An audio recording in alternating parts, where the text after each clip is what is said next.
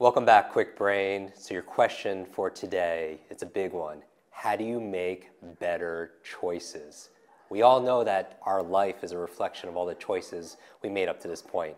What are we going to eat? Who are we going to spend time with? What are we going to think? Our routines, all of that.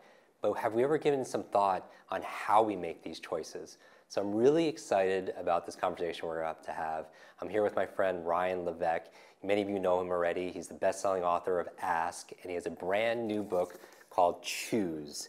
And this is the topic we're talking about today. We're going to go deep. So thanks for being here, Ryan. Excited to be here, Jim. Thanks so much for having me. You're so amazing. So you and I we've geeked out over the power of asking powerful questions. Right? Ask and you shall receive.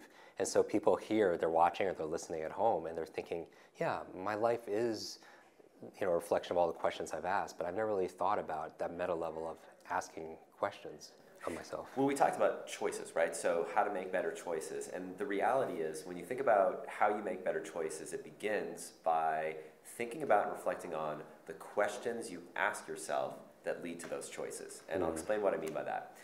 If you think about the language you use to talk to yourself, the brain naturally thinks in the form of questions. Every single day, you are asking yourself a series of questions. Should I wear this or should I do that? Why did I say that? Was that stupid? Did I make a mistake? Why am I doing this? We're constantly asking ourselves questions like this. And so the implication of that is when you change the questions you ask, you can change your life. You can change the choices that you're making. So that kind of gives us a jumping off point for talking about how you make better choices in your life and in your business. That's very powerful. And so where would you recommend somebody start? Now that they're super aware, and they're probably asking the question, is that true? But notice, as they're thinking, they're asking a question. Right. So that's very meta. It's very meta. And so my expertise is in serving entrepreneurs and people who are maybe thinking about starting a business and want to become their own boss. So that's kind of my realm of expertise. And so I'll give you an example of sort of this in action. One of the questions I see people ask a lot, and a lot of the conventional wisdom is around this, is the question of what. What type of business should I start? What should I create? What should I sell? The reality is, if you reframe that, and instead of asking what, ask the question who, that helps overcome the single biggest mistake people make when they start a business. Because the who is actually much more important, who you're going to serve. And the reason why I say that is because if you think about your business, you do not have a business until you have one thing. Any guesses on what that thing is? We're asking questions here, right? This is very true. A customer. A customer. Yeah. I get all sorts of answers when I ask that question. Well, a business license, a website, a product. The reality is you don't have a business until you have a customer. That's your who. And you mentioned the book Choose, and the book Choose is all about how you answer that question, how you figure out who your who is.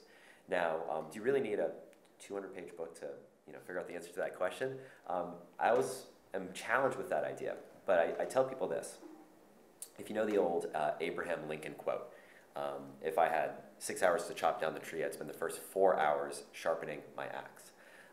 In this context, you should be spending the first 4 hours thinking about the questions you're asking. So my first book, Ask, that you mentioned, is all about the questions you want to ask to understand your audience, your market, at a deep emotional level.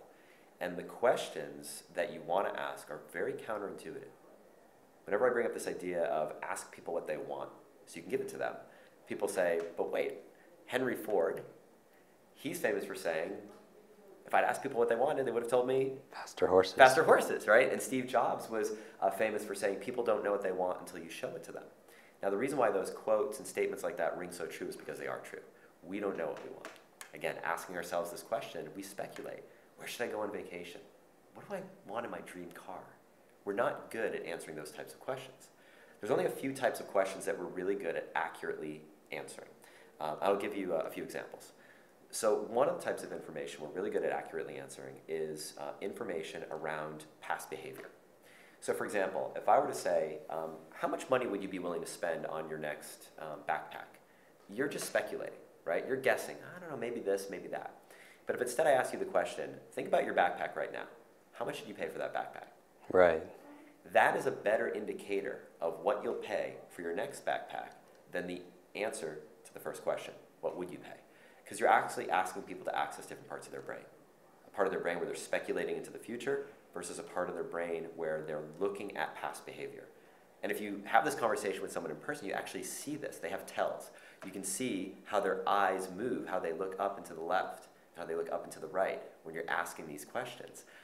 Most of the time, we don't have the luxury of asking it in person. We might be online. We might be doing it in the form of a survey. We might be doing it, over the phone or something like that.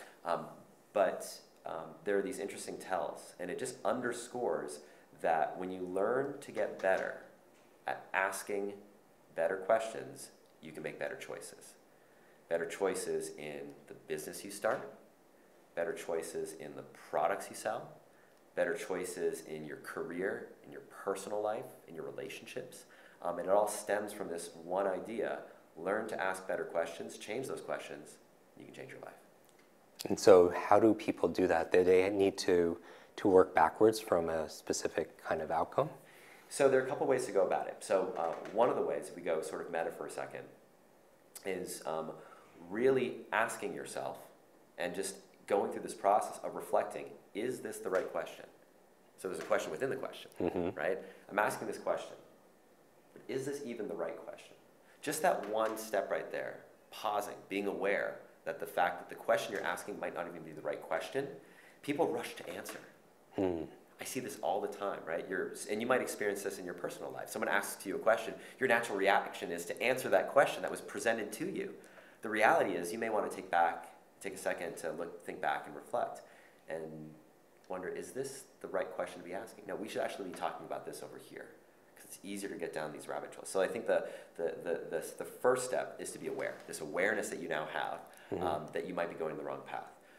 Secondly, there are certain questions that, in certain circumstances, that I have experience in that are true questions to ask. So, for example, if you want to figure out in business what to create, you can't just ask people what should I create, what should I sell.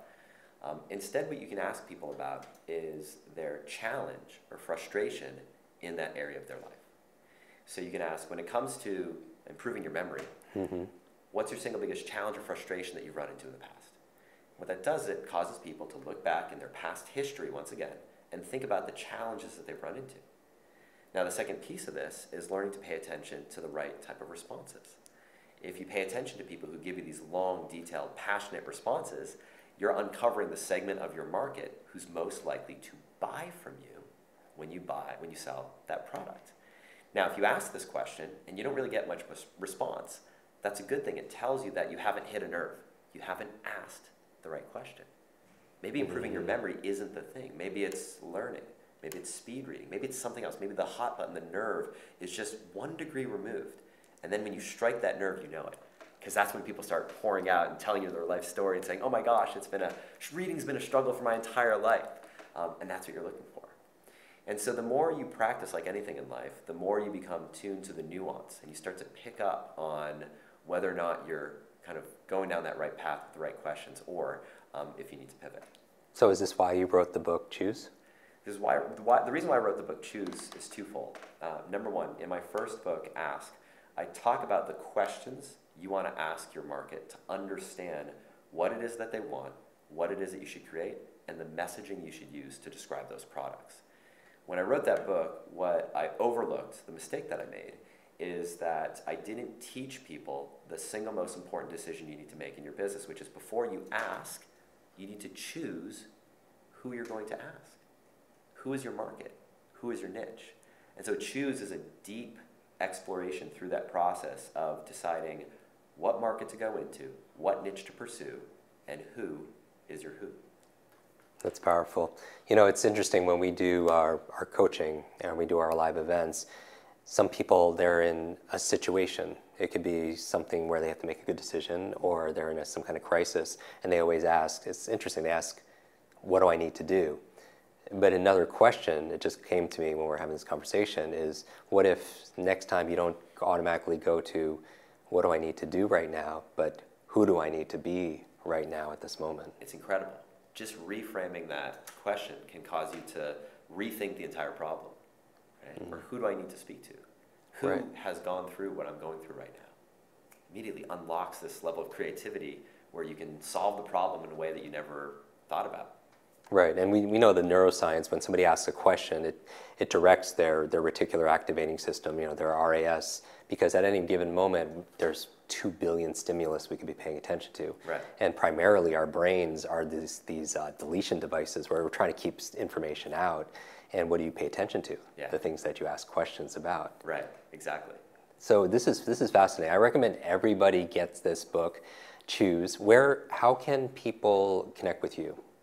So the best place to connect with me on social is just look for me at Ask Ryan Leveque. So Ask, title of my first book, Ryan Leveque.